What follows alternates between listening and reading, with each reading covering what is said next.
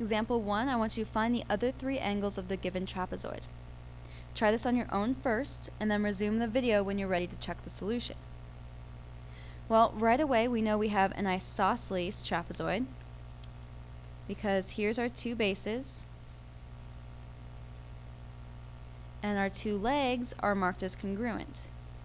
This means our base angles are congruent.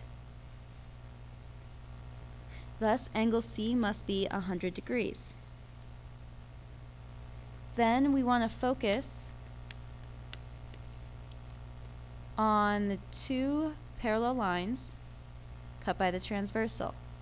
If this blue angle is 100, then the green angle is supplementary, and so it must be 80 degrees. That means the other base angle is also 80 degrees. Thus, measure of angle A is 80 degrees, measure of angle B is 80 degrees, and the measure of angle C is 100 degrees.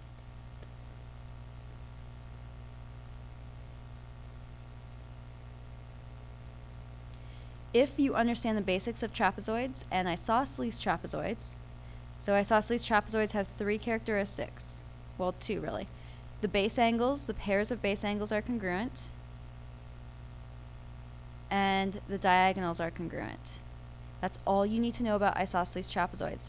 The pairs of base angles are congruent and the diagonals are congruent. An isosceles trapezoid occurs when the legs are congruent.